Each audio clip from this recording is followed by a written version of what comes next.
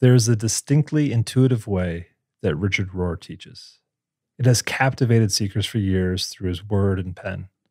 Through conversations with Richard and years of study, we are playing with a simple distillation of Richard's teaching philosophy into 3 animating questions. What do we want to know? How do we want to grow? How do we want to show up in our lives and in the world? The intent is that we at the CAC take these questions seriously as foundational for furthering Richard's teachings in the world. There's a permissive empowerment for folks to experiment with and uniquely live out these teachings from their own contexts, conditions, and communities. It is incarnational mysticism in service to the world. In our conversation today, we are back, sitting in Richard's living room. Mike walks through these 3 questions with Richard, and together we hover over the nuances of good theology, apophatic knowing, and the metaphorical, alchemical language of transformation. And Corey shows us all up by his ability to locate scripture references first. From the Center for Action and Contemplation, I'm Mike Petro. I'm Paul Swanson. And this is Everything Belongs. Richard, as always, it's great to see you again. Thank you for welcoming us back to the Hermitage. Look forward to having a little more conversation with you today. It's always exciting. You guys make such good observations, and they're so ordinary. So let's hear it again. What are you going to say? You know, it's our great joy in life, and the goal we strive for to be as ordinary as possible. So, you know, it was fun. In one of our previous conversations, we were talking about you as a teacher, and Paul and I shared that drawing from your teaching, we've come up with 3 guiding questions that we take into all the coursework and the programs that we do at the Center for Action and Contemplation. Wow. I can't wait to hear them. They're very ordinary, very simple. Good. And the 3 questions that we think about are what? What do we want people to know? How do we want people to grow or transform? And how do we want people to show up in the world as a result? That's lovely. And you two figured that out. So the best truths are so simple, they go beneath the radar of observation. Wow. Okay, proceed. All right. So just for fun, Richard, let's talk about the 3 questions. What do you think? What do we really want people to know in the teaching that continues coming out of the center and carrying on your legacy? I love that you know, you teach practice and you teach action, but you still give people such profound transformative knowledge. What do you think people really need to know nowadays? You know, our first thought, and mine too, would be that whoever this being is, we call God, our assumption would be we got to be convinced that this God is good, not neutral, certainly not wrathful and bad, but the way that goodness is experienced is that God is active and caring and involved in your life. That's what people have yet to be convinced of. God is an abstract formula that we have to believe in, and he needs praise. He is a he. So all of that has to be cleared away. Is it possible for me to believe that God is a caring, involved presence in my life? That's the only God you're going to fall in love with. That's profound. And it leaves me sitting with the challenge of what it really means to know that. Like, we want people to not to think that, but to know it. I think about that famous story, you know, of Carl Jung, where they asked him, do you believe in God? And he said, I don't have to believe, I know. I know. Yeah. Yes. But so then if we move into the second question, how do we want people to grow? If people really knew that God, or whatever this is benevolent, how would that challenge people to grow or transform? Not just benevolent, because even that could remain abstract. Yes. It has to be benevolently engaged, knowing me more than I know myself, caring about me more than I even know how to care for myself. That is only experienced if you go on an inner journey with this presence.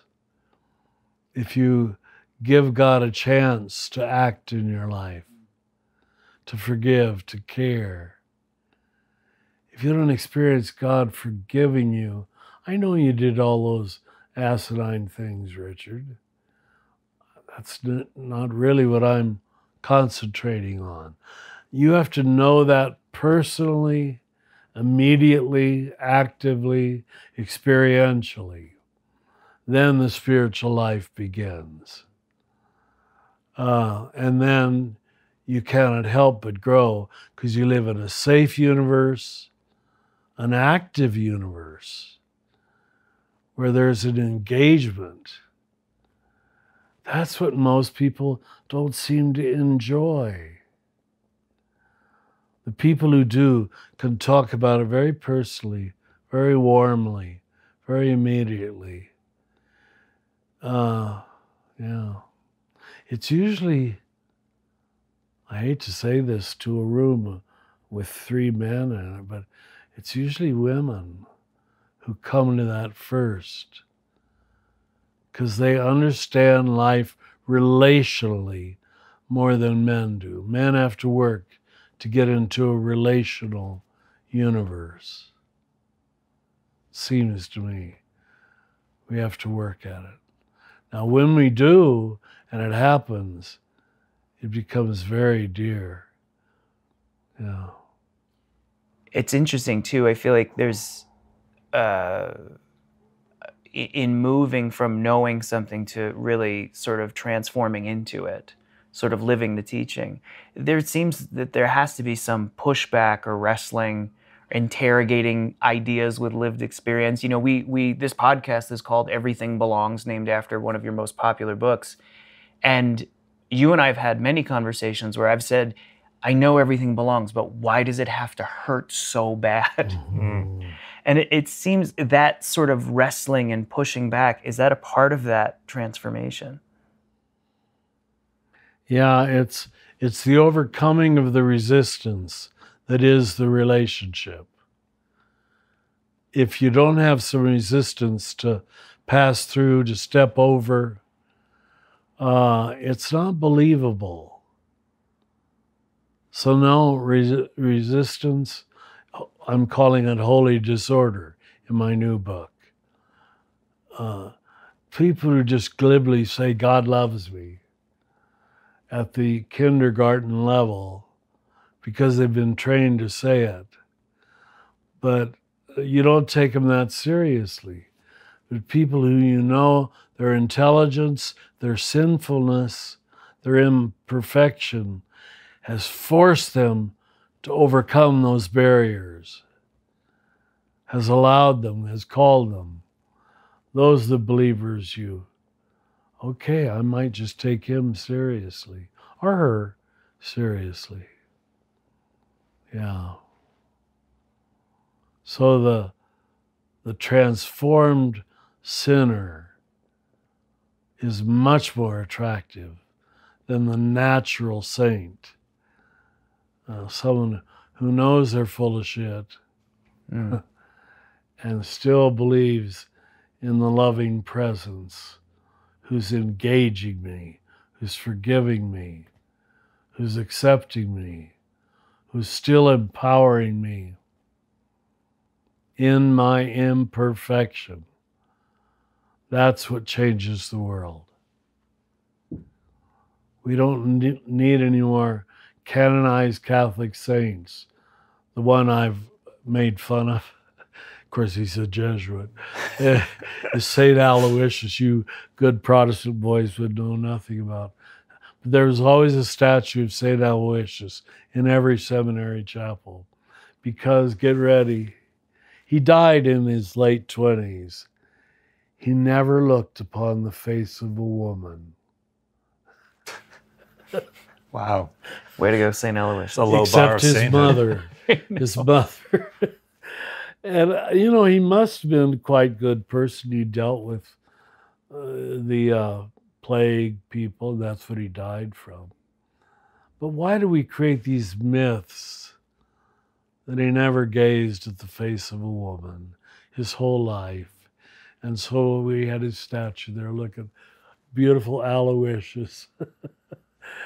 Oh, come on, come on. The canonized, the word for that is hagiography. Yeah. Oh, the life of a saint. It developed a whole canonical practice, and we loved virgins who never fell. That did a huge disservice to the gospel. It really did. I would have assumed St. Aloysius would have died from a head wound walking into something because he's always looking at the ground. Not looking at the face of a woman. How was that supposed to be inspiring? Because all of us had already, when we heard the story of his life, we had already failed. Yeah. Because we had looked at faces of women or men. It doesn't matter. Yeah. Well, we said this previously. I love that your teaching doesn't, your teaching has never been about avoiding sin or avoiding wrongdoing or avoiding mistakes. It's been about transformation.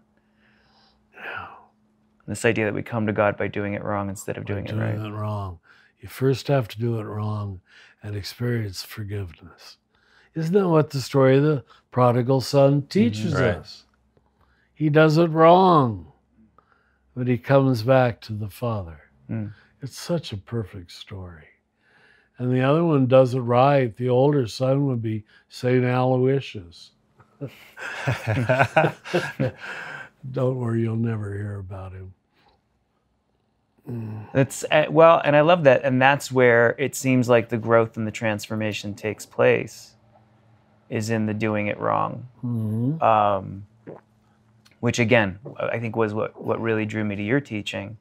And so we then add this third question into the equation, which we also take from studying everything you've offered us, which is just how do we want people to show up in the world? Because our transformation should lead us to want to help transform the world. Yeah. The servant leader. Yeah. What you know, when God has, as it were, gotten down on his knees and forgiven us and exalted us, then the only thing that makes sense of your life is to do the same as your lover. That's how you know you've had a divine lover, that you want to serve other people. You're not looking for a role. You're not looking for a title. You're not looking for a costume.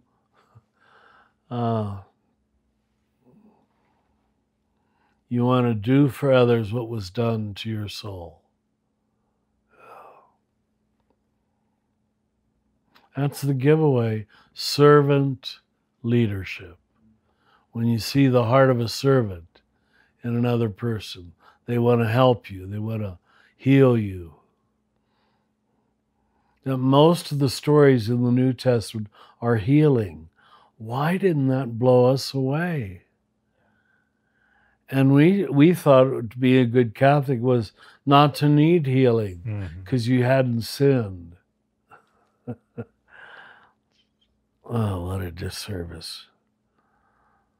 You know, when Pope Francis said recently that the Pope said this, so don't hate me.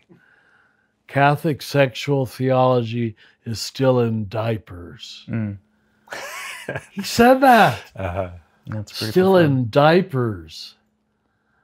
That is just brilliant. And he's a Jesuit too. Yeah. So I said a bad thing about Aloysius, but a good thing about Pope Francis. I appreciate that. One of the earliest parts of your teaching I heard that really landed deeply with me was when you said Christianity as a religion is still growing up. I forget how you said it. It's still infantile. Yeah, it's still in its infancy. Still in the infant. It's at best teenage spirituality, waiting for infatuation. Yeah. Gives me hope, though. Yes, There's it room does. for growth, huh? Gives me hope too. So, Richard, using these 3 questions in living your teachings forward and carrying the legacy on, how do you think people should be putting their transformation in the service of the world? How do you think people need to show up in the world going forward? Your listeners. Well, first, let me say what it's not. Okay. It's not, because we've all been infected by this, attending services. Life as attending. And we clergy, needing to create a job for ourselves, created services at which the people of God had to attend. That just distorted. Why is it a Sunday morning is about working with hospice or Habitat for Humanity? Why wouldn't that please God more than, why would God get off on people gathering in rows and singing songs to him? Is God that much of a narcissist that I need to be worshiped? I need to be praised? Huh. It's a funny play on words to think about a Sunday service. Yeah. And what service means. Interesting. Right. Oh, what service really means. Yeah, very good. How do we use that word service? It isn't really service. But people have always had a need for family, for community, and they still do. And I wouldn't begrudge them or take that away.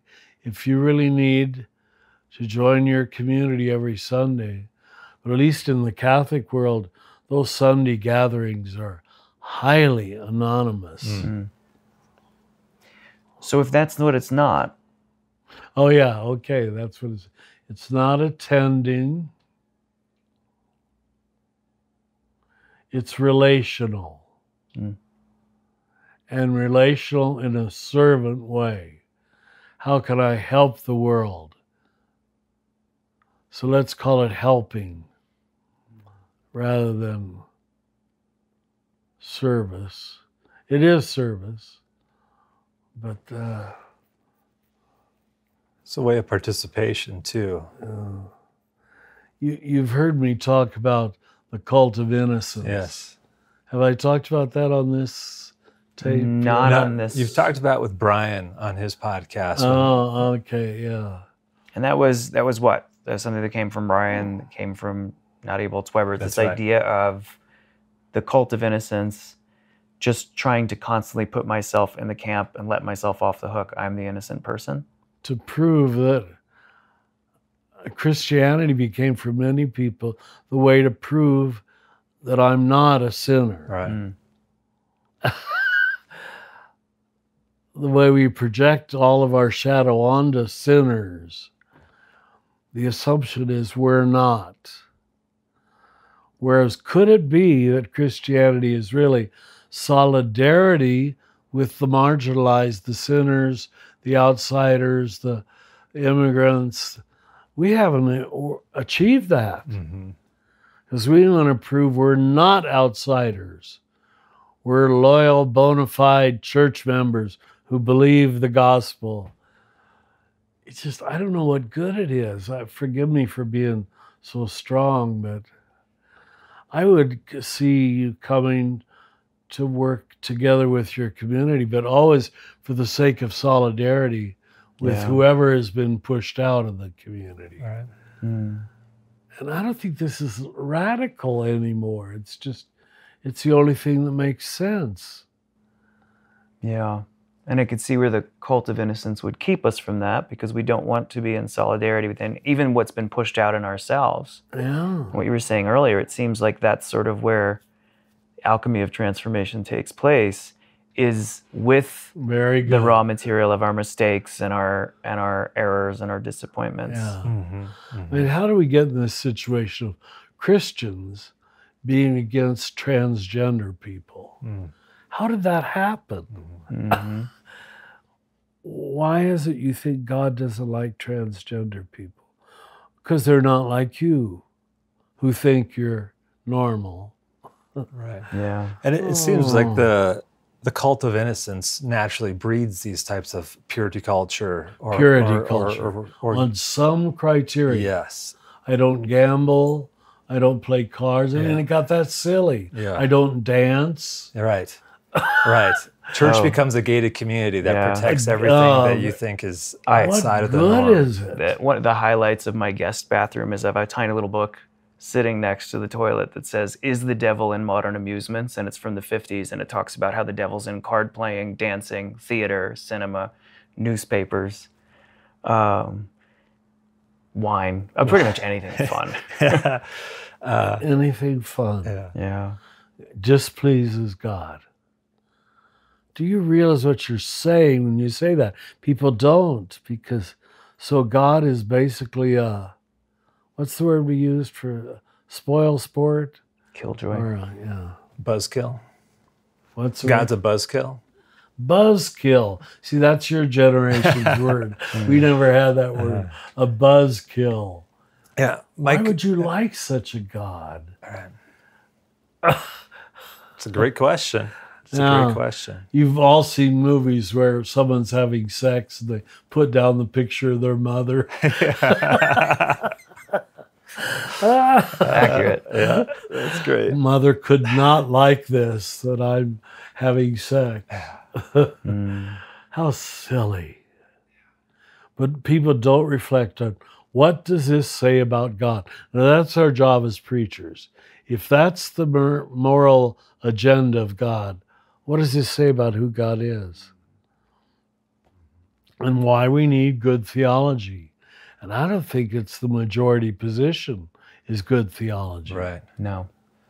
At all. And that convicts the Orthodox, the Catholics, and the evangelicals. That's why there's still important things we want people to know. Yeah. That conversation. Yeah. And Mike, you brought up a great phrase of spiritual alchemy and thinking about I'm alchemy. using that in my new book. Oh, you are? Really? Yeah. Excellent. Mike and I talk. Oh, go ahead. The alchemy of, I don't know what I'm saying, but it's in the new book. Okay. Alchemy, that's a good, well, of course, you Jungians love it. We do love alchemy. But that was what he got. We've been musing on this language of alchemy to consider like how we learn. So there's the raw materials that come into it. There's the fire, there's the crucible, and it's the transformation process into something new. Very good. How do you see this process of what do we want people to know? How do we want people to grow? And how do we want them to show up in the world? How does alchemy, does it feel like an appropriate metaphor? Because all the ways it contains these raw materials, these ingredients, this crucible that can hold the fire so that transformation can happen. How do you see that as potentially a helpful metaphor for how one might approach their own spiritual life and language to kind of point to like, I'm in the crucible right now, or this fire is getting hot, or how do I keep the edges hot so that gold may come out of this experience? Wonderful. You guys are doing your work. Where is that line?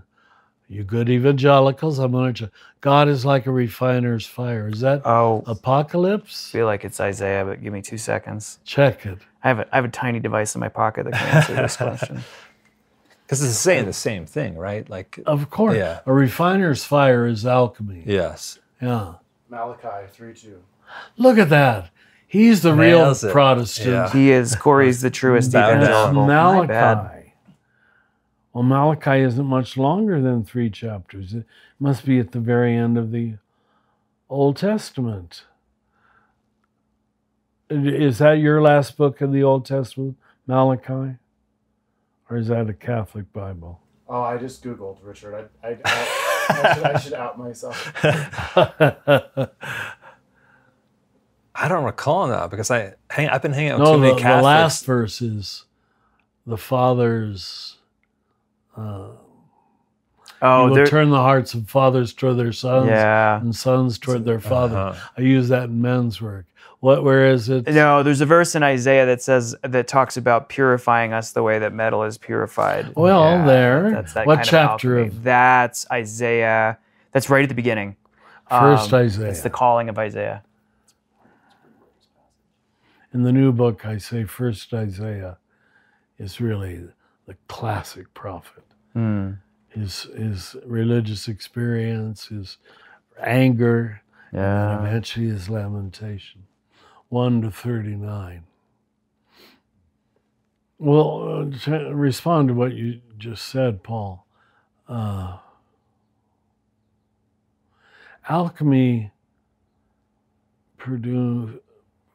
presumes many ingredients to something. It's not just doing it right, or it's the mixture, like a good cook.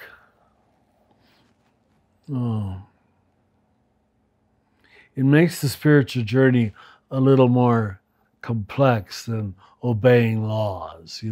It's an alchemical solution. Yeah.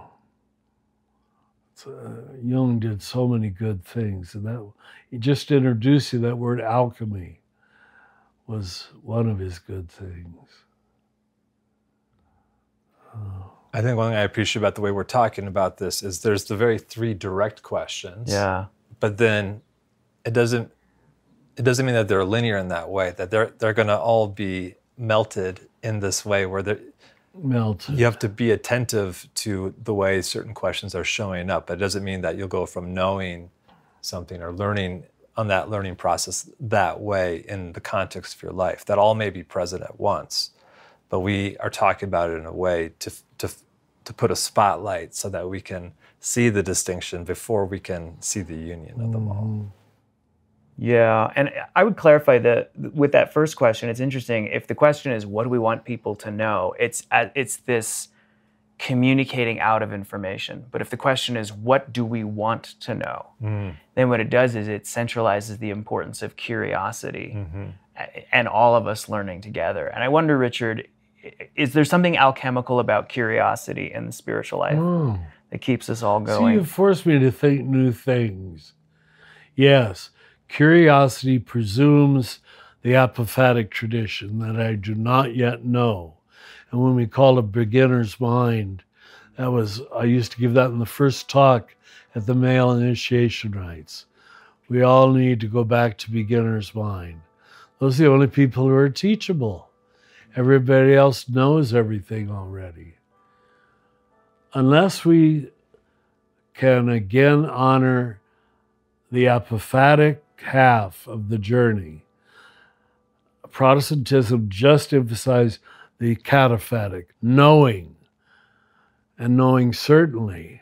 Now, most of Catholicism did too, I don't mean, but we had this subtext of darkness theology, and that saved us a lot of times.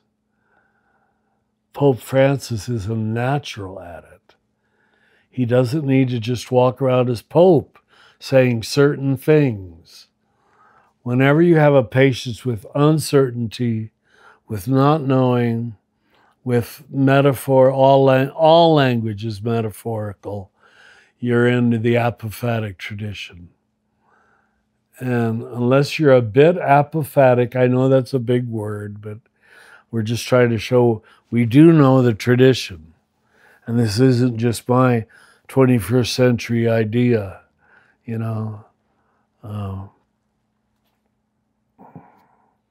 it's really happening in American culture now, with seeing that the very people who claim such certitude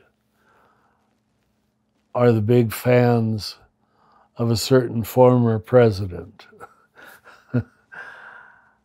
who tells demonstrable lies one after the other, that this supposed love of the truth has led you to tolerate total lies. Wow, the whole thing's being exposed right now. Oh, yeah. Am I responding to what you just said? Yeah, no. I don't know if I am. Forgive me if I'm lost in not. thought on what you have me thinking, It's for just, sure. It's just horrible. Well, The state of American politics now. Horrible. Yeah, no. It's just childish. A bunch of kids just making truth whatever they want truth to be. Yeah. And too many of them carry the badge Christian. Yeah. This is what your Christianity gave you? You love the truth so much? A total non-love of truth, but just love of personal advantage. So you see that the ego was in charge, not the gospel. Yeah, and that confident certainty that shuts out curiosity and the possibility of unknowing. Yeah, I feel like the landscape of our culture is inviting us into the humility of that curiosity and Good, well put. in an apophatic openness. We do not know. There's so much we do not How could know. we possibly know? Climate crisis, the ways in which we are just beginning to understand the cosmos and how interrelated and interconnected we are in our actions and the effect they have on our planet. And then as the Webb telescope shows us so much more than we could ever imagine seeing. Yeah. I feel so small in that. I'm And so it's grateful still for that. moving. Yes. And still showing what we never knew. We didn't know about this galaxy. We didn't know about this galaxy. Why don't people make those connections? That this is the shape of the universe. That the space outdoes the planets by far. Oh my. We're getting there. But it's forcing us to respect for science, which is knowability, but knowability proceeding by experiment. Experiments with truth. Wasn't that Gandhi's phrase? Experiments with truth. Is this true? We need to train Christians in is this true? Is God Trinitarian? Don't just decide to hate it. Don't just decide to love it. Experiment with it. Is there a way that God comes at you from three angles, at least? That's what it feels like this season of the CAC is in this approach, is experiments with truth and trying to look at it from multiple angles. It's nice to end on that. Yeah. Thank you. Thank you, Richard. Everything Belongs will continue in a moment.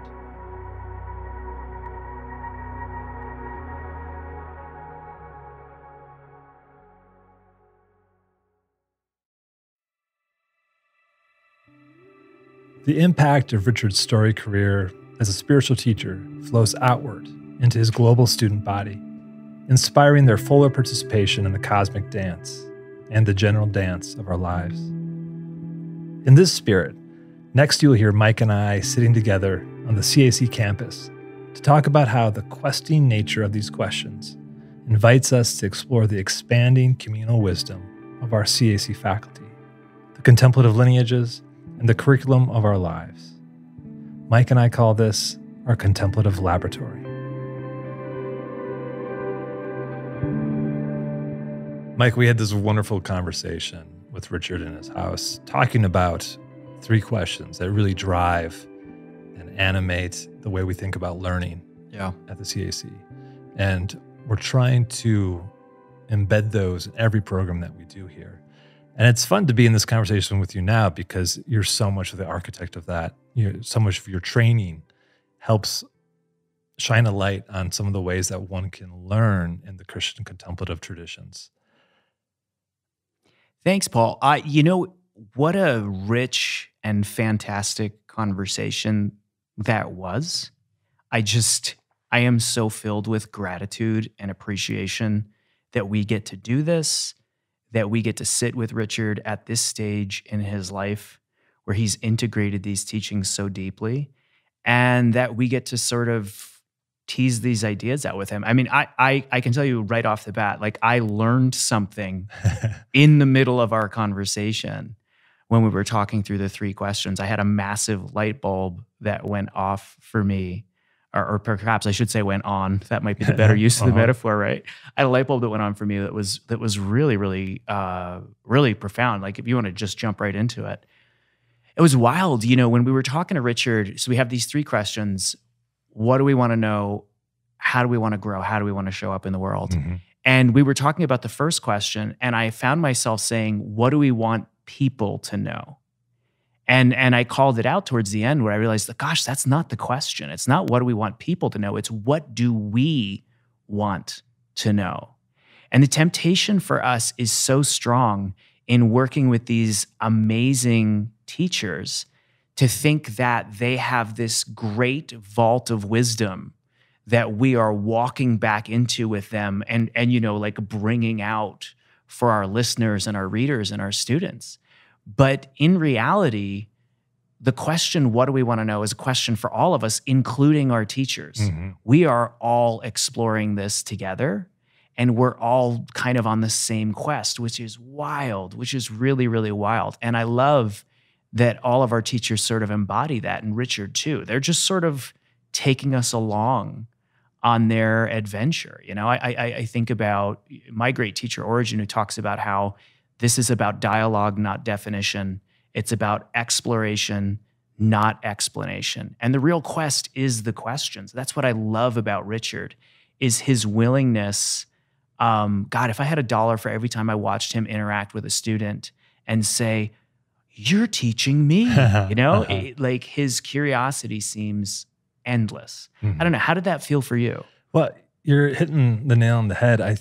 That shift from people to we, it adds the communal element, which has always been there, at least to the depths that I've studied the contemplative traditions, that community helps form knowledge and practice and activism in the world. The prophetic, like prophets will stand up, teachers will stand up, but it's always with the community in mind, in service to the community through love. And I think that nuance helps us show us that Richard is a profound and gifted teacher. Yeah. In a lot of ways, he will shine a light forward on something that we should all learn. And there's other teachers, there's other people who do that in different ways. And so that's where the communal aspect, I feel like, comes in, where there's expertise that Richard does not have, that he cannot have because of his own lived experience, his own training. And so to have these other reflections of light that can offer guidance, that can offer insight, that can offer wisdom, that are not his to do, it helps extrapolate the beauty and the joy of what a communal learning environment can do. And that requires humility, right? To be like one teacher, one person, or even one community doesn't have all of the wisdom. Well, and it also requires, I think, infinite curiosity. Mm-hmm. That's one of the things I love working with Richard and our core faculty and now sort of our invited faculty, is watching Richard get excited about what different faculty bring. One of my fondest memories is when Dr. B joined us, and Dr. B was giving us these profound teachings on Howard Thurman. And I showed up at Richard's house one day, and there was a big Howard Thurman quote on the wall. And I was like, that's new. And he was going on and on about the brilliance of Howard Thurman.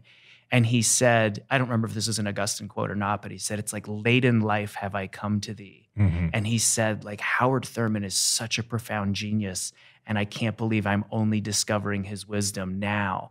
And it's wild, but Richard's like that with so many things. He just keeps on learning, and he's passionate about things that other teachers are passionate about.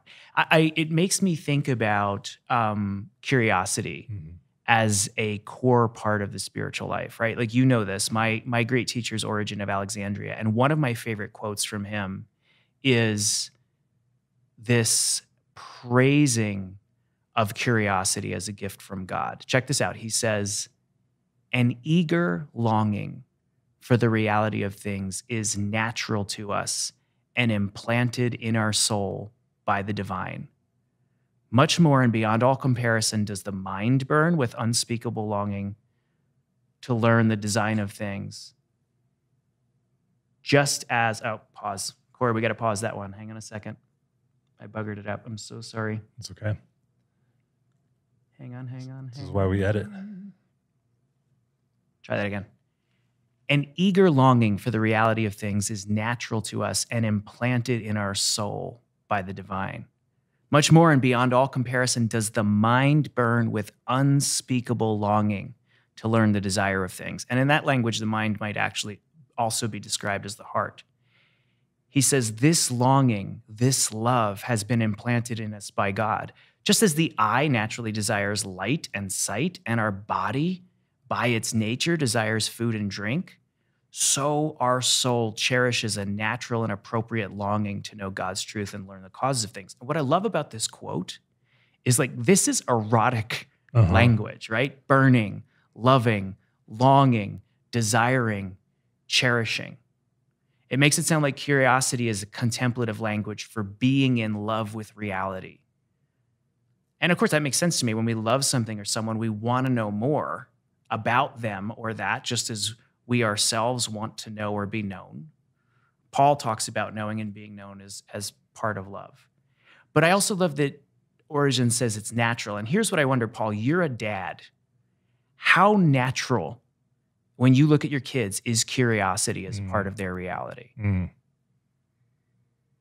Gosh, it just permeates through everything that they do. And I was thinking as you read that quote about, I think it was Abraham Joshua Heschel who prays for wonder. And I think that children are born with this kind of natural curiosity and wonder. And the questions that get asked or the pushback to things that have become so muted by their mundanity of how they show up that I don't question them anymore. And then they ask the question that pierces a long-held illusion that helps me just cope with getting through another day, or like, why do you do this? Why do we go here? There's this image that just flashed before my eyes of, we were recently traveling and my 4-year-old son looked at a cemetery full of headstones and he said, why is there a chess game in that field? Oh my God, I love that. Yeah, and I just sat with that and it just opened up things for me thinking about life as a game. Here's all these chess pieces not moving. The game is over. And yet his question was him trying to take the things that he knows about reality and putting them squarely with the confusion about these chess pieces. Wow. And this is, as there's so many parents say that, right? Where my children are my teachers. Yeah. And what it has really helped me, I say that all the time too, but it also helps me look at everyone as a potential teacher because of the way that we, in our own lived experiences, bring our own lens of curiosity. And sometimes it's prophetic, sometimes it's a balm, sometimes it introduces me to a new teacher that I didn't know before, or new reading, or new tradition. Like your story about Richard and Howard Thurman, like that's exactly it. This is why I think we need teachers to help us open doors to other deep teachings that can rejuvenate our soul or draw us into deeper connection through the practice of curiosity and the practice of wonder in all that we do. Wow. That's a mic drop moment, Paul. And I'm never going to look at a chessboard the same way again. Right? That is amazing. It's extraordinary how the wonder of a child and that infinite curiosity can take something so familiar and completely spin it on its axis. Yeah. And I love the notion of thinking about that as an intrinsic aspect of contemplation, right? Mm-hmm. If contemplation is a long, loving look at the real, something that Richard says a lot, curiosity is a part of our falling into that loving aspect, right? And looking afresh again, falling in love with reality by sort of seeing it again for the first time. Just the way that the eyes of a child say, oh, that looks like a chessboard. And you go, oh my God, it does. Mm-hmm. And I love where that inspired you to think about life as a game. And it helps me when you talk about our children being our teachers. It again takes me back to every one of those moments I've watched Richard interact with a student and say, you're teaching me. Yeah. and realize he's not being placating or polite. He genuinely means it. Yeah. Every one of us, all of our voices together create that collective conversational universe. I love to joke with you about CAC sort of being a contemplative laboratory, right? Where we're studying all these different contemplative practices and trying to figure out what actually works for ordinary people in their day-to-day lives.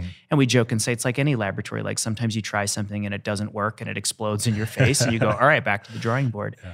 But I don't know. I don't want to push the metaphor too far, but I love that like we're all sort of scientists together. There's not a single person who's wrestling with this, who their curiosity and their questions and the sort of transformation that they undergo in doing that doesn't contribute to the rest of the collective conversation and I would say the body of Christ, using Christian language. Yeah. And I love that you brought up that metaphor, the contemplative laboratory, because it's a fun visual, but it also paints a picture of so much of what we are trying to do to in the work that we do at the CAC, and how its origin is love. And so I love how you also brought in the sensuality of language through that origin quote, and just prayer in general, longing, hunger, the ways in which that is the erotic sensual drive at the core of how love expresses us into the laboratory. Yeah. And that it's the service of love sparked by these strong desires for deeper union with God and one another and this planet. And I just think that the more we can experiment in these directions, the more we can understand how that love is inflamed and can spread and catch fire elsewhere. Man, I love that. I just want to take a second with that. And I think what's interesting is, in a lot of Christian mystical literature, a phrase that comes up over and over again, we don't have time to explore it here, is the wound of love. And it makes me think of Richard's insight that great love and great suffering are our greatest teachers. Nice. So what's intriguing is to recognize that when we come to learn, when we bring our curiosity, we are shaped, each one of us individually, by our own great loves and by our own great suffering. Our wounds also kind of shape our unique wondering and the questions we ask. Our wounds shape our unique wandering and the path that our life takes. And our wounds, Origen talks about our wounds becoming health-bestowing wounds. Our wounds shape our unique wisdom. And I feel like that takes us so naturally into that next question of how do we want to grow?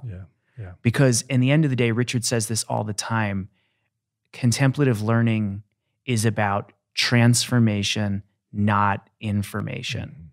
And at the end of the day, our curiosity brings us to sort of learning things, but then wrestling with them and like kind of getting into this question of, how does this actually hit my lived reality? In theory, in the second season of this podcast, we're going to talk about Falling Upward, one of Richard's greatest books. And there'll be so many opportunities for so many different voices to say, okay, when we talk about the first half of life and second half of life, what does that really mean for me?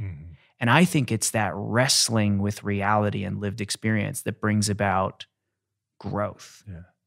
But it's not easy. And it does bring some of our suffering and our wounds, right, into the experience. What do you think? Well, I think that's brilliant. I think it's bringing the fullness of our own life in conversation with the text. And since this podcast is taking Richard's teachings and asking the question, how do we live these forward? And going through these three kind of driving questions of what do we want to know, how do we want to grow, and how do we want to show up? Like, we're taking these texts at these kind of foundational places, and then we're putting them in conversation with us, with Richard, with guests that we're going to have on, with other staff members, with the CAC in general, with the world. Like the conversation, the ripples of that are endless. And I think that's the exciting thing about what we're seeking to do in this podcast is taking this question of wrestling and not just, we know that there's wisdom, there's practice, there's truth in these books. And how do we put that in deep conversation with my suffering Yeah. and your suffering, Yeah. and your experiences, my experiences, and our guests' experiences? Those folks who are living in contexts that I am learning about, that I'm on the edge of my own curiosity and discovery with. The opportunity for dropping into depth while having a hand on the contemplative traditions that are speaking through the entire world, but particularly the way that those mystics and teachers that we touch from ancient days to here and now. And then we could have those conversations with folks, teachers from, I lost my train of thought. We could have these conversations that are going to really allow the wrestling to take center stage without having to feel like we've arrived at perfect answers. We're trying to show our work in that way. Yeah, and I think that's so valuable to keep in mind, is that we don't arrive at perfect answers. So one of our coworkers here at the Center for Action and Contemplation is Barb Lopez, and she is a student. What I love about her is that she has academic level understanding, but also a great personal love for learning theory. Yes. And Barb, if you hear this and I get it wrong, please forgive me. But she talks a lot about, if I say this correct, transformational learning theory. And one of the things that brings us into a deep learning experience is what's called a disorienting dilemma, right? And so discerning listeners may now pick up on the fact that our 3 questions are a little bit tied to Richard's notion of construction, deconstruction, reconstruction. What is it? Order, disorder, reorder. That's right. That's the wisdom pattern. We don't need to get into that. That's another season of the podcast. But recognizing that it is sometimes a disorienting dilemma, a deep wrestling. Origen talks about being scandalized, that invites us, ironically and paradoxically, into the opportunities to learn something new, because it shakes up our sensibilities.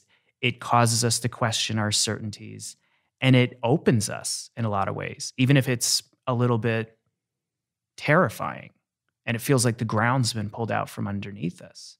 And that's all well and good to talk about questions driving a podcast or a learning theory, but I think it's lived experience for most of us. I think it's also what brings a lot of us to Richard and the CAC's material, is that we want to be able to have real spiritual conversations about the fact that life can be terrifying and disorienting sometimes. I think you're so good at reminding us of this point. Like, I feel like that is one of the ways that you bring your own sense of scholarship, your own understanding of this work, and live it forward, is by bringing into, and how does this affect the suffering of the world, my suffering, collective suffering? Yeah. Where does that drive for you come into this? Like, how does that pull you? How do you pull those questions into your life and share them with that level of generativity? Well, I think you're being overly generous, so thank you. I think what it is like our teachers are really good at that, and I think I get to sit at the feet of some really, really brilliant guides here. But what I see in all our teachers is that they've integrated this material through lived experience and through their own great love and great suffering, and they've not shied away from the hard questions that asks. You know, this has come up a bunch. We've talked about this a bunch. This has come up in other podcasts. Like, for me, one of the paradoxically most painful gifts of my life was that when I was sort of studying this theory, I also went through one of the most profound experiences of personal suffering in my life, in losing my mom, losing my brother, losing some other things, going through a massive rebuilding of what it meant for me to be a spiritual person and a person of faith. And paradoxically, that made me really, really curious about how other people navigate that and experience it. And it's a curiosity that I think will never end. And I think it's a curiosity that I share with you and our teachers. And it's not an abstract curiosity. No. It's a compassionate curiosity. It's that curiosity we were talking about earlier, which is a form of love, which is really, at the end of the day, ideas are fine and they're fun, right? We love ideas. But what really matters is, what does this actually feel like in the heart of a person who's living it, right? What does it feel like to be a person who suddenly feels estranged from their God image, from an idea about reality and people that has given them comfort for a huge portion of their life, and suddenly it's gone, or it's been taken away, or it just doesn't work anymore? What does that feel like?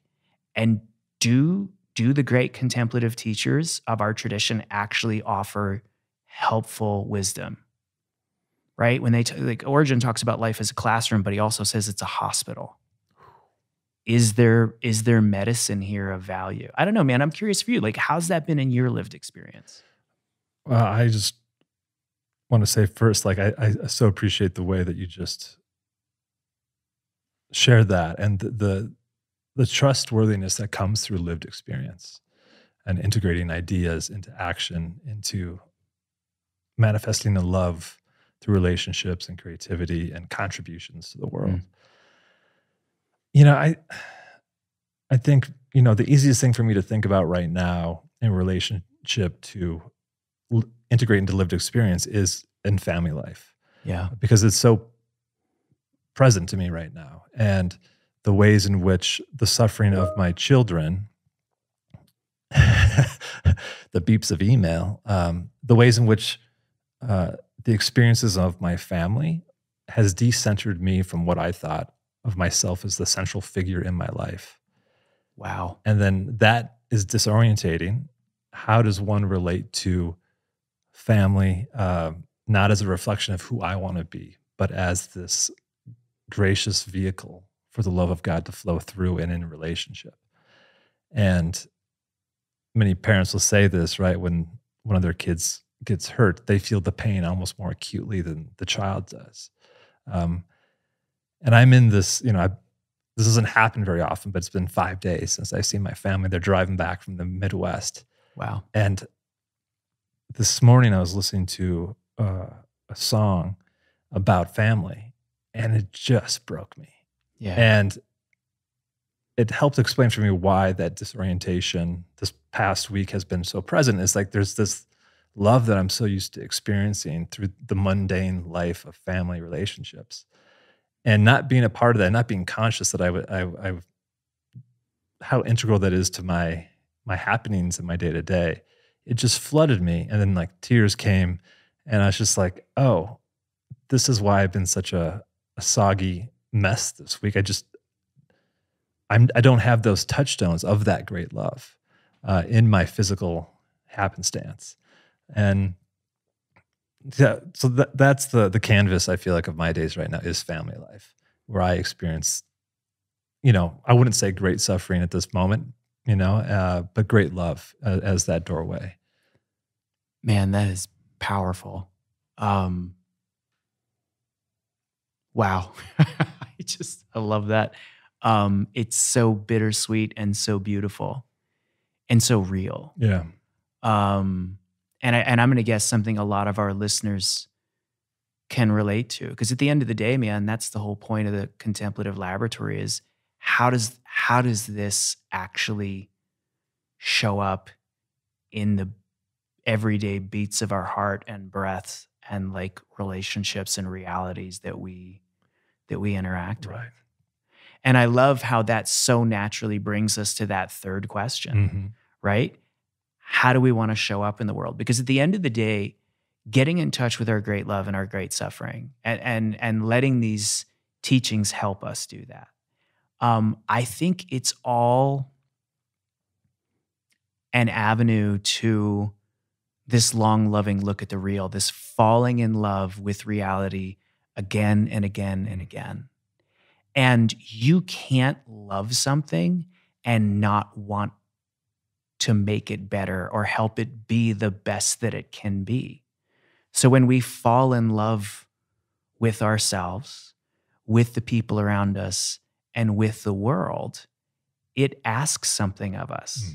And what's great is it doesn't ask something of us in a moralistic, dogmatic way. It inspires us to want to show up to make the world a better place, right? And that's what I think, that's what I love about working for the Center for Action and Contemplation.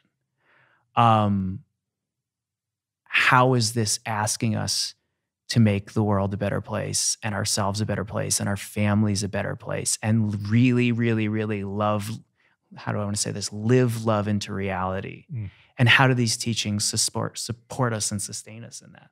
Jeez, that's so good. And I think this is going to be really interesting to bear witness to how this question shows up in the podcast. Yeah.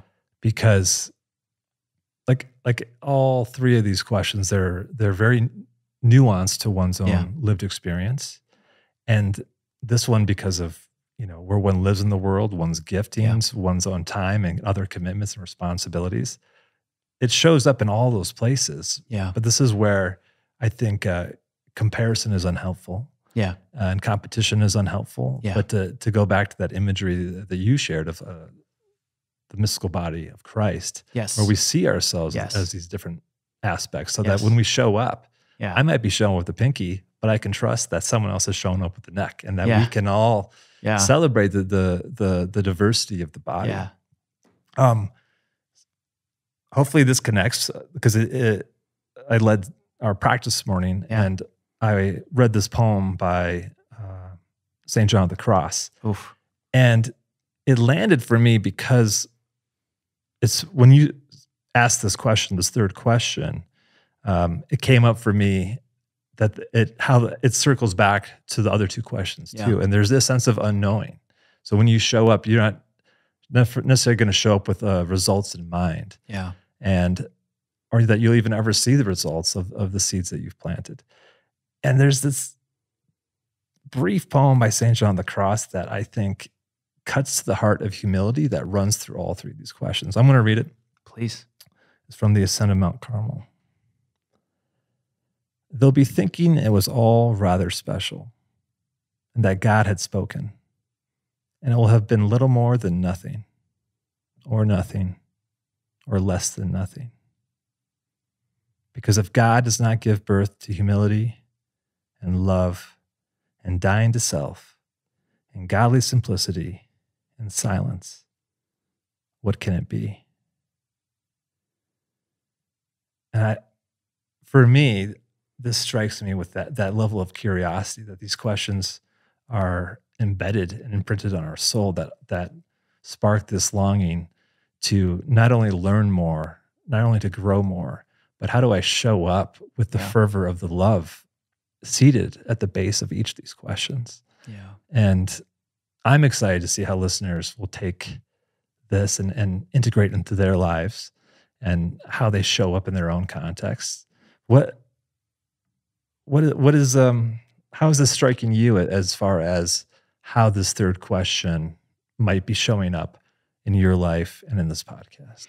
Well, I think one of the things that I love what you were saying. You were using the metaphor of the body of Christ, where it's like we're all a different piece, but we're all one body, right? And this idea of like unity is not uniformity. For me, like, I don't want to get too lost in the abstract here, but this idea that it takes all the different journeys that we're all on to do the big journey of the healing of the world, right? And so we all have some different. I used to have this old Irish Pentecostal preacher who I still love, and he was a mentor. And he always used to say to me, the pain that you can feel is the pain that you can heal, right? And that's our great love and our great suffering. So again, I talked about like losing my mom and my brother, but what's more interesting, I grew up in this family. We were all pastors, and we all sort of deconstructed at the same time, and we went in completely different directions with it, right? My dad went deeper, and he went back to fundamentalism. My brother couldn't do the deconstruction, and I lost him to depression. I literally lost him in the cloud. My mom deconstructed and then reconstructed in this beautiful sort of path, but then passed away before she was able to walk deeper into it. And then I'm now walking my own path, and I have this great love for people who are going through deconstruction and disorientation, because it just so deeply hits I'm actually a little bit emotional talking about it. oh my God, what a painful and beautiful and real human experience for us to pass through that. And so for me, my unique passion is helping people navigate that well, right? And helping people recognize when they're going through that painful wrestling, that it's not a failure of the spiritual life. It's actually stepping deeper into it, and it's finding your truest self, and it's actually guiding you towards sort of your own depth and reality and ability to fall in love with the real reality for you, and then towards your own path. That's my story, right? But I am passionate about my little part to play to help folks in their journey. And then I'm surrounded by all these amazing people here at the center and on our faculty and in our listeners and in our students. And everyone has their own unique passion, and everyone has their own unique mission. So I've got friends who are doing work at the border, and that's their part of healing the world, right? I have other friends who are doing really, really intense mental health work, and that's their part of healing the world. I have, jump in. Even on our staff, I see so many different people. And it's recognizing I do my tiny, tiny little contribution, and you do your tiny, tiny little contribution. And as we all come together, we really, really are stepping into the love of reality that wants to heal reality and contribute to making this a more loving world. I don't know. That's a little bit of a rambling response. I'm having an emotional reaction. Thank you. But I love it. Yeah. Thank you for that vulnerability. It allows all of us, I think, to try to approach this conversation and this podcast with that same level of vulnerability. This is what it's all about. This is more than just a podcast. This is the expression of a life steeped in love and trying to expand that love. Yeah. Something that you had just shared reminded me of that quote from Tessa Bilecki, of our dear friend, who she says, contemplatives aren't unique. But everyone's a unique type of contemplative. And that fits in with the same piece of the body of Christ that we're talking about.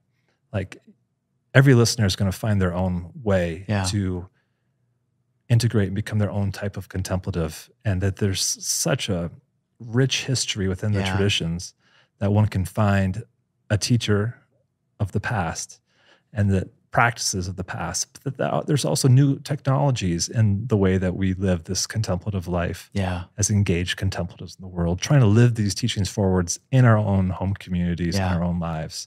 And I think what you just shared, you offered up how you are doing that. Just by sharing what you shared. So thank you for modeling how we're trying to step into the work that is ours to do alone and together. Well, and I can't help but think about these amazing teachers that we get to work with.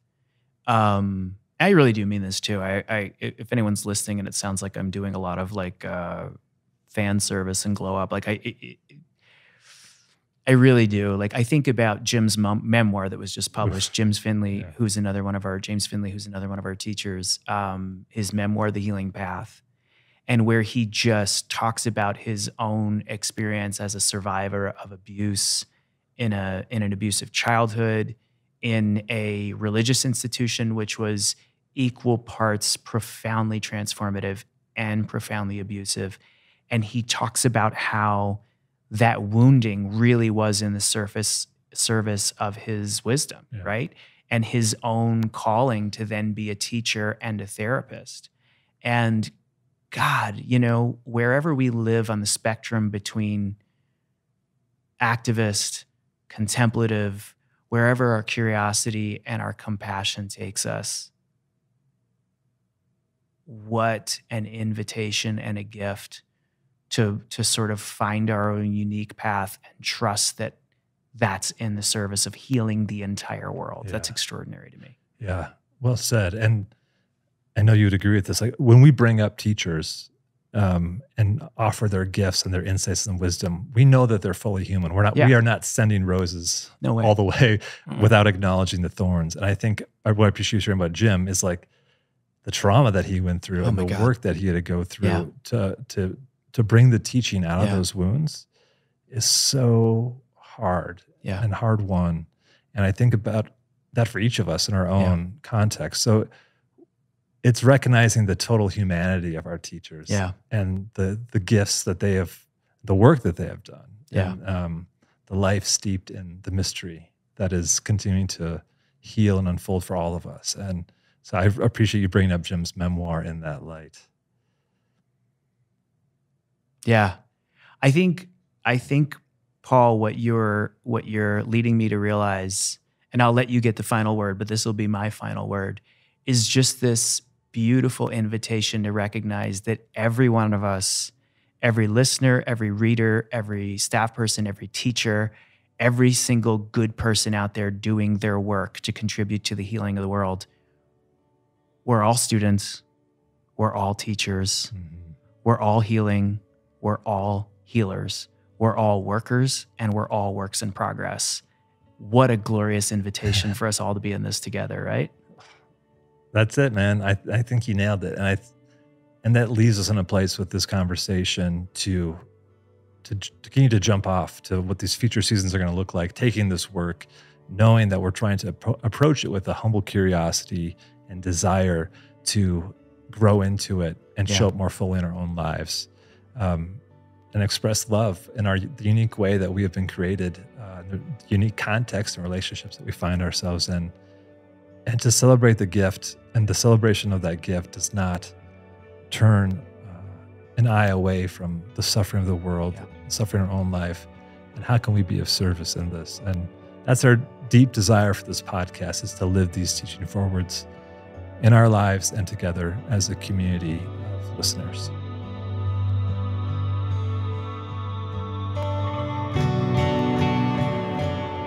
Like all great conversations, this one is unfinished and will linger on.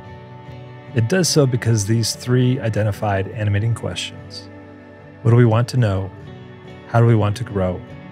How do we want to show up in our lives and in the world? Are continually held in curiosity and lived out in our great loves, great sufferings, as well as the shrugging mundanity of our ordinary lives. These questions play well off one another as we experiment with them in day-to-day reality. This is life in the Contemplative Laboratory. And if you are listening to this and exploring this in your own life, you are a part of it. And for that, we are grateful. For we hope that in this ever-expanding movement of living the teachings forward, we find ourselves supporting one another's transformation and inspiring loving action. Each season, we will move through one seminal work of Richard Rohr through the lens of these three animating questions. In the next episode of Everything Belongs, we will give a glimpse of how the format of the show will take shape in future seasons. Thanks for listening to this podcast by the Center for Action and Contemplation, an educational nonprofit that introduces seekers to the contemplative Christian path of transformation. To learn more about our work, visit us at cac.org. Everything Belongs is made possible thanks to the generosity of our supporters and the shared work of Mike Petro, Paul Swanson, Talitha Baker, Mikkel Chevrier, Izzy Spitz, Megan Hare, Sarah Palmer, Barb Lopez, Brandon Strange, and me, Corey Wayne. The music you hear is composed and provided by our friends Hammock. And we'd also like to thank Sound On Studios for all of their work in post-production. From the high desert of New Mexico, we wish you peace and every good.